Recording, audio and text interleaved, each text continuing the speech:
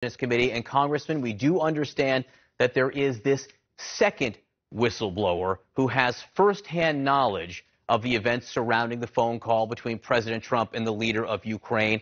What does this add to the case you're all making?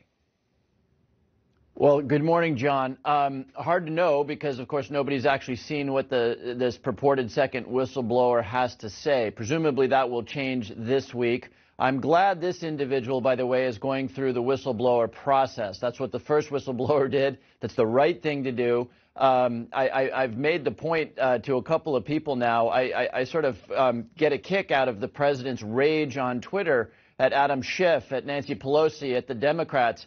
As a Democrat who's in the room, I will tell you, we're like a bunch of folks in the outfield just catching constant pop flies that are coming from people who are actually in the room or in and around the president. You know, the first whistleblower, certainly that was true of. The media now for weeks has been getting stories about other presidential conversations with leaders. You know, this is not a Democratic-led thing. This is people around the president who have watched his behavior for a very long time and are finally saying, this can't happen anymore. I'm going to come forward. You hope they do it through the whistleblower process. Some of them are obviously doing it by talking to the press, which is not the ideal way to do it. Well, we always welcome people coming forward and telling us their version of events. I think the American people would very much like to know what happened there. Look, we have evidence at this point in our hands. We have the rough transcript of the phone call. We have the texts that went back and forth between U.S. diplomats. So what more do you want on the committee before you draw up articles of impeachment?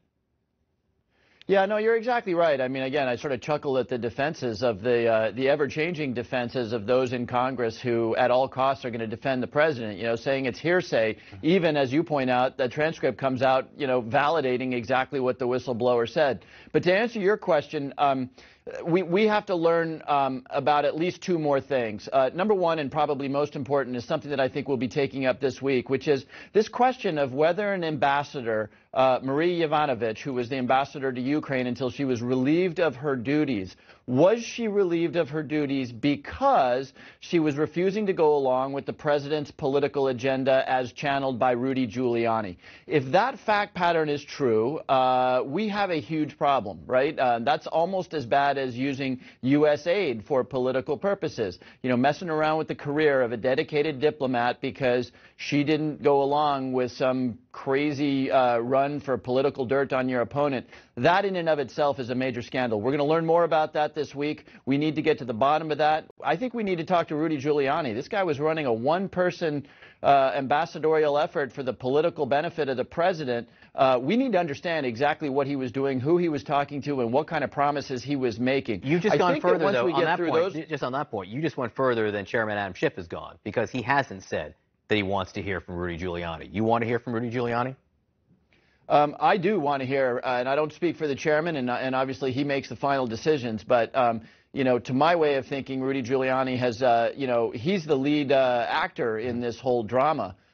Meeting in Madrid, you know, going and putting pressure on State Department officials. So again, I'll defer to Adam on exactly who we're going to talk to. But to me, Rudy Giuliani is probably the central actor in creating the pressure on the State Department and other people on behalf of the president's political interests. I interrupted you. You were going to tell me there was a second area you want more information before you start drafting articles of impeachment. Yeah, and it really is secondary. But, you know, this whole notion that the White House actually took the transcript of the president's call with the Ukrainian president off the traditional server and put it in a highly classified server, there's two questions about that. Number one, was that a cover-up? It happens to be against the law to classify something in order to avoid embarrassment. But if that happened, then we need to ask the question of, did that happen with other conversations that the president had with foreign leaders? Because remember, the allegation is that people were so shocked, lawyers inside the White House, again, the president's people were so shocked by that conversation that they said, hey, we're going to reduce the distribution and put it on this more classified server. Again, that's not quite, to my way of thinking, as serious an allegation as some ambassador's career being wound up because she didn't go along with the plan. But I do think we need to understand what happened. Just to be clear, putting it on the more secret server wouldn't require classifying unclassified information. It would just be putting it somewhere else, correct? That is true, and I should clarify. There's not an indication that it was improperly classified. What you have here is at least the allegation or the appearance of a cover-up. And again, I think the American people deserve to know if that happened, why it happened, and why they felt it needed to be covered up. A number of Republicans, and there have been different defenses of the president, but there's one that I want to focus on. Tucker Carlson wrote it, and he almost seemed to be a plea to Republicans in Congress to take this line, which is to say, you know, what the president did was wrong. He should not have leaned on the president of Ukraine to dig up dirt on a political opponent. That's bad, but not impeachable. How would you respond to that line? Well, I guess at some level, of all the crazy defenses I've heard in the last couple of weeks, that one at least has some coherence to it. I mean, you know, to hear my Republican colleagues saying that the whistleblower's complaint is based on hearsay when the White House itself confirmed that the whistleblower's account of the phone call were accurate, you know, there's been all sorts of crazy defenses. Look, at the end of the day, that at least has some coherence to it. But remember, what is impeachable is one thing and one thing only, and that is what the Congress of the United States determines to be impeachable. Now, does it clear the barrier of high crimes and misdemeanors?